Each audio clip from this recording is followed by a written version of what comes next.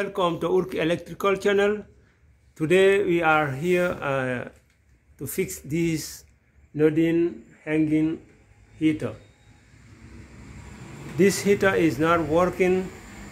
When you turn on the switch here, the flame comes on, but the fan is not turning on. So the flame stop again because the fan is not turning on. So let's find out why the fan is not turning on. Open the bottom cover here to show that the flame is coming on, but it stops as soon as the elements are heated. See, right now the pilot is on. So let's turn on the switch here. Okay, the switch is on.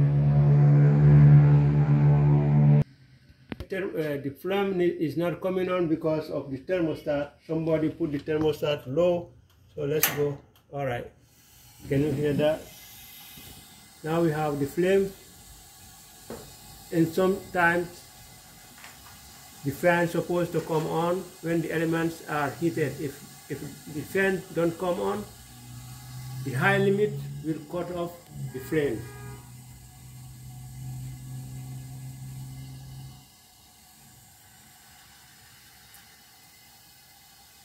Okay, as you can see,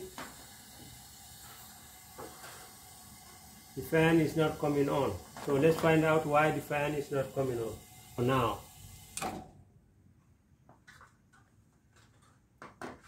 All right, for that we gotta open this box and check if the power is going to the fan motor. Then we will determine that the fan is not good.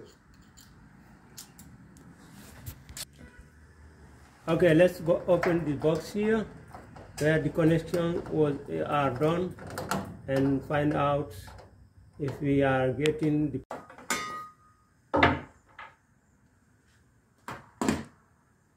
So right now there is no power here because the switch is turned off. So let's find out where are the two wires that is. It's gonna be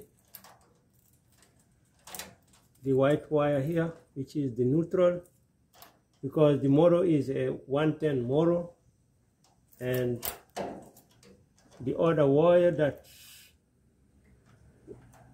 go to the motor is this black wire here that comes from this switch here. Okay, this is the switch that comes on sometimes after the flames come on to kick the fan on. Okay, now we are going to turn on the flames again, and the flames on. Right now, if you check between the neutral and the dot wire coming from the switch,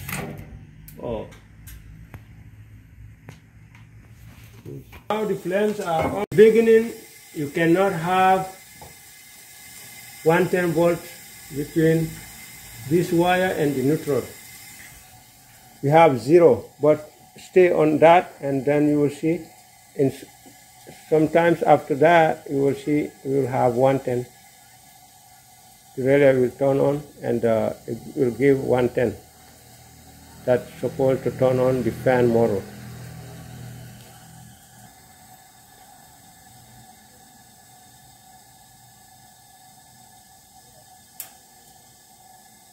See, we have 122 volts. That's the fan supposed to be coming on now.